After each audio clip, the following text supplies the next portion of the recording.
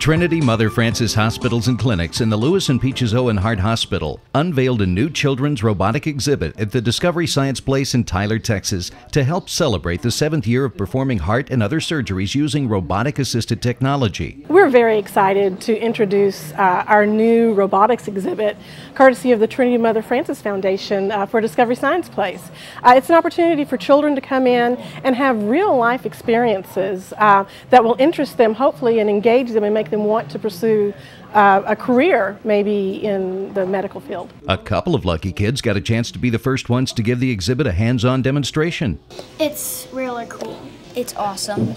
I am controlling a surgical robot. I am trying to pick up all the shapes and stack them in order: red, yellow, green. This hands-on approach to the exhibit provides an opportunity for kids to learn more about how robotics helps heal patients. One of the learning objectives that we're excited about is the fact that we have real-life audio that came from Trinity Mother Frances.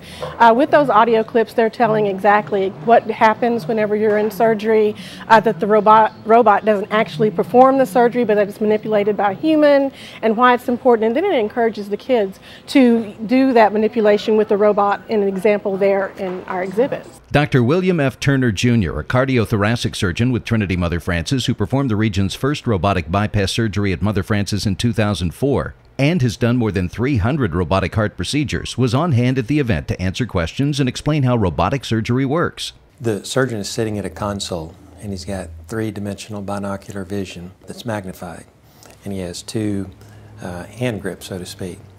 And those hand grips, any movement that the surgeon makes, is transmitted to a computer processor. And there it's digitized and it's relayed in real time to the telemanipulator, which is the robot. And that consists of 3 arms. There's 2 instrument arms and a camera arm. And what that does is allows the surgeon to operate in a very small operative field, no larger than the size of a matchbox, with very precise hand motions and surgical movements. Intuitive Surgical, the manufacturer of the Da Vinci surgical system, also brought a working simulator, giving Dr. Turner a chance to give a demonstration on how the system works. Visitors to the exhibit were also given the chance to test drive the real thing.